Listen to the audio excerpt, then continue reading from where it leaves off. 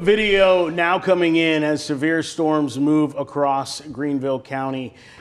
There it is right there on your left is hail, wind, heavy rain as it moved over State Park Road just minutes ago. On your right, you see hail pinging on the ground at the Greenville Downtown Airport.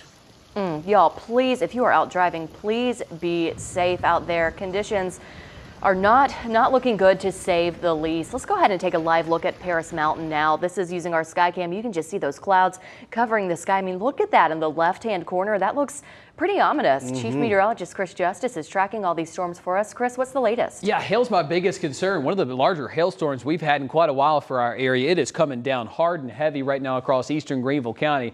This area has been primed up. You felt how humid it is, how hot it's been today, and that's leading to these severe storms rolling through, and they're pretty much parked right over the same area. Pretty much gonna have to rain themselves out at this point because they're not moving a lot. Simpsonville, Woodruff Road, up through Greenville, Roper Mountain Road into downtown. That's basically where it's at and where it's not moving from. If you were to travel out of Greenville and head south, don't. If you have family that's maybe coming home from work, tell them to hold tight. Give it 30 minutes. Let this storm pass by. You do not want to be driving into this. It is not safe to do so. In fact, let's get a live look right now checking at our, I have to go off screen here for it, but let me show you what it looks like right now from Woodruff Road, because this gives you an idea of what it looks like across the area as we continue to have this storm basically pelting this area.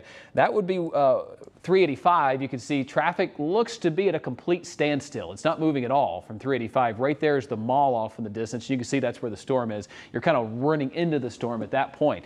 And as I go back on right here, you can see this warning goes from Malden to Simpsonville, Neely Ferry Road to 417. It's just pouring. At times, golf ball sized hail. There's 385 and 85. Roper Mountain Road, Woodruff Road, stretching into Bells Crossroads, Five Forks. It is just pouring right now.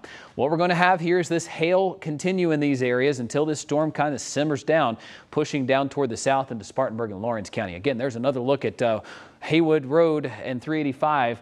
Just stand still right now. Traffic not moving at all. It's 72 rain cooled in Greenville, 87 in Anderson. So additional storms could form in these warm and muggy conditions. Right now, we're heading down to the lower 60s with a much better day tomorrow.